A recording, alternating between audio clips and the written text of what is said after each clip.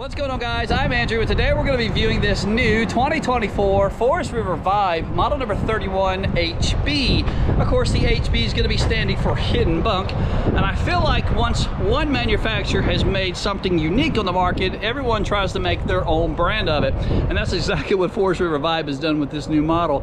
And yeah, this thing almost killed me a second ago.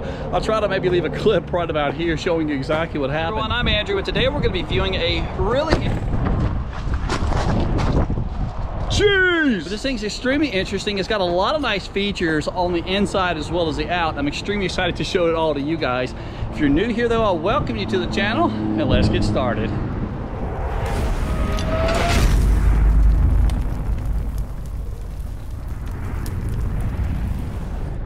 So I did in fact have to wait to the next day just to get out and try to video this when the weather was starting to take a turn for the worse. Winds were gusting of upwards of 25 miles per hour. But this thing is extremely interesting. The hidden bunk rooms found on these models, I absolutely love. You can convert this one maybe into an office space, utilize it for maybe a huge walk-in closet, or maybe even just utilize it for what it's intended to be, just a hidden bunk room for smaller guests. However, the new hidden bunk rooms are still going to give you all the additional living room space that you need. Typically, when you take a camper 36 feet in length and you make 2 full bedrooms inside of it, you sacrifice a lot of the living room space, and that's exactly what Vibe is trying to avoid. By giving you the hidden bunk room, you still get all of the additional living room space found on the back. Again, this is model 31H.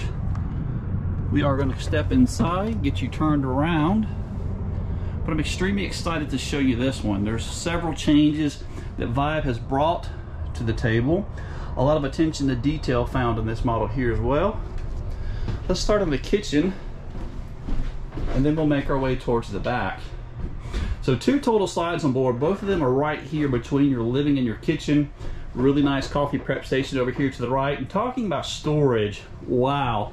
This thing is unbelievable. Not just 1, but 2 pantries found on board. Really nice refrigerator. That's a right at 11 cubic foot Furrion fridge. Works off of the battery, which, by the way, there is a solar panel found on the roof. Speaking of fridge, this is your second mini fridge. I guess this is supposed to be like a wine fridge, but of course it'd probably just be holding a big jug of tea, maybe a couple of sodas, and some milk for us. Solid surface countertops found all the way throughout the kitchen. I like that a lot, but this is a really big game changer for me. This is the window that almost took me out. So it releases from the 4 points all the way up, and it will lock in place. Well, at first I was kind of like, I'm not sure how I'm going to like this. What about maybe keeping the bugs out and giving you the screen? Well, if you're wanting to keep the sun out, they're giving you the full blackout shade, which I absolutely love. But there are some changes that I think would make a little bit more sense. And what do you guys think? Maybe relocating the sink over here and putting the miniature fridge, or maybe even a dishwasher in the island, including those full pull-outs, the 4 pull-outs right over here. I just think it makes a little bit more sense. It gives it a little bit more character. Let's look at your actual kitchen area up here by the stove now. I like the backsplash. It's not a real Subway tile. It is still the plastic material, but at least it runs from the countertop all the way to the top of the cabinetry. A couple of GFI outlets, your standard RV oven, 3 burner top, and of course your standard microwave. Again, 12 volt, 11 cubic foot fridge. Fridge is on the bottom, and the freezer is located up top. But lots of storage. I think it's great. You know, the fact that you still have all the additional room that our traditional rear living travel trailer is going to give you, but you also get that second room. So let's now look at your living area / entertainment, and maybe even your dining room, all back here in one. We'll start with the dining room area. So solid surface countertops back here for what is supposed to be your table area. But let's look at something else. Let me close the blinds. This is interesting. This is the first. We'll see if I can pull these down. Look at that. That is so cool how they all just retract all, and it's just like one big cloth. Very, very thick too, and the back of it actually has like this high white material, maybe to assist with keeping some of the sun down. So I wanted to give you guys a better view of the inside curtains, so I decided to wait until, as you can tell, the sunlight is just right here on this side of the coach. So let me step inside and show you guys this. Absolutely love the new design curtains that Forest River Vibe has actually brought to the table. I've only closed this side, but take a look. Maybe an extra something for the door would have been nice, but I feel like a lot of people are really gonna like these. What do you guys think? Your chairs are just like a bar stool, leather wrapped, extremely comfortable, and you're probably wondering, well, why do you not have them all in place? Well, with that one in place, you have a problem opening the door for the hidden bunk room here, so you have to actually keep that one out of the way. We'll move it for now. But this is going to be your view from the two Thomas Paine Collection theater seats. Really big 50-inch TV. This does pull away from the wall and pivot a little bit. You got the electric fireplace right down there. That produces about 5,000 BTUs of heat. Your sound bar is actually built in. You have a JBL sound bar built into the Codex TV. And more storage space. I told you, this thing is just absolutely loaded out with storage space. You have all this over here. You still, even though this is a door, you have hidden pantry over here. And that's going to be the lock. And that's going to be the lock for the actual door to open. So, referencing the chair, if the chair is in place and you attempt to open the door, it's going to hit the chair, not allowing that door to open. So if you have a younger sibling that is maybe getting on your nerves and they're inside the room, put the chair in place. They won't be able to get out. Check that out though. Let me back up and give you a better view. I feel like I'm too close. Today I'm videoing with my GoPro, which to me seems to be a lot easier to use. The screen on my end's a lot smaller, so it's kind of difficult to look at times, but it still works a lot better, in my opinion, than using your phone. So stepping inside the hidden bunk room, ceiling height of 5'6", 5'7". Of course, you got one bed here. I got the mat picked up because I want to get back there and show you the shelving. This bunk, of course, flips up on the wall. More additional storage here. Check out the steps. Maybe for younger kids to get all the way up on the top bunk there. And we'll come back and I'll show you the storage there. We'll go ahead and open this lock. We will lay this flat now. Breeze windows all the way throughout the guest room as well. And this is supposed to be a desk. This does lay flat. I don't think I can do it with one hand. Let's give it a try. So there is another chair located all the way in the front, but it will be placed here in the event that you want to actually turn this into maybe a private office space. And I still cannot get over these really awesome blinds. I think those things are absolutely cool. We close this. We're going to turn around and go over the slide right over here. So Thomas Paine Collection furniture, both of these are theater seats. I like the white pillows, and these do have LED lights found underneath the bottom of them as well. This is not going to be a flush mounted slide. It does have a slight lip, and the floor material is just one big piece of linoleum. All the heat on board is coming from cabinet heat, except for one. You got the two vents here. You got a 40,000 BTU furnace on board. But right over here, there's the only floor vent in the entire RV. That's to send the heat into your hidden bunk room there. I'm actually running out of breath. I'm still suffering from a little bit of tinnitus. I've got a slight cold still, but I'm able to make do. Let's make our way all the way to the front. I feel like we've gone over the living and the kitchen area quite well. I love the doors. Stepping inside, you got a queen size bed. You do in fact have the second air conditioner already installed. Swing around. You got TV connections. You maybe can mount maybe a small 32-inch TV there. So you still in fact have ductwork from the main air conditioner in the front, so if it's on, you can possibly feel the breeze blowing from back here. This one is also ductwork. You can also just open that up to have it all drop right here in the bedroom for you. You've got two closets on board. This is the first one right here next to the bed. That one's going to be open, so it gives, I guess, people that are claustrophobic a little bit more room. But this is your main closet for your bedroom. Gives you a pretty cool little organizer there. I guess I could have turned on the lights. Your mattress, we all know that these things coming from the factory are not the best. That is probably the first thing that I do recommend upgrading once you get your new RV, pretty much regardless of which brand you pick.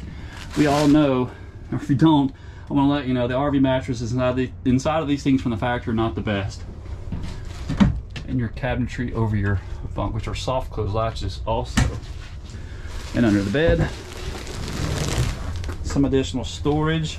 And that little area down there is a really good place maybe to keep your shoes off at the end of the day to keep the dirt under control.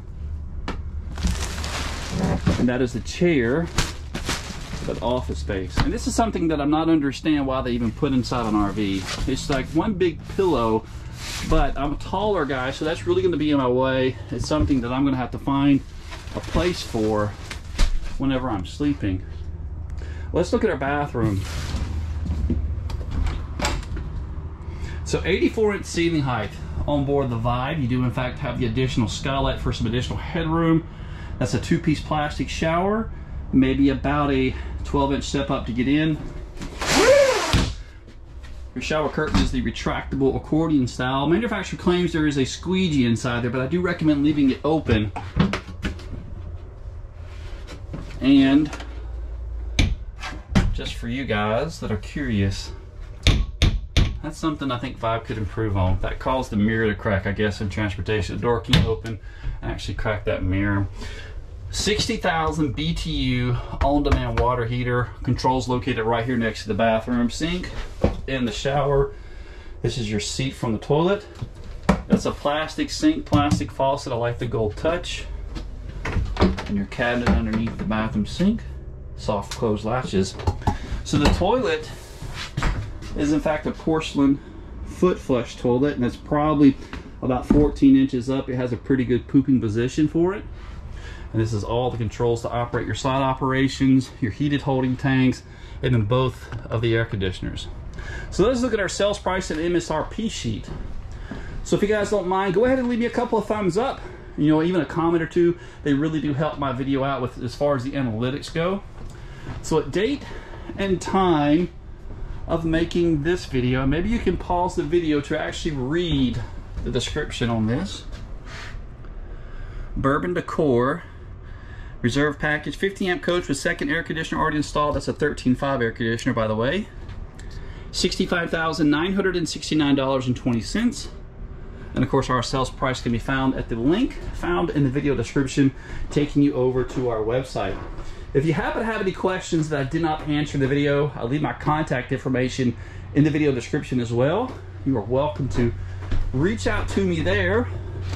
I'll also provide you with a phone number directly to my office, so you can also just pick up the phone and give me a call.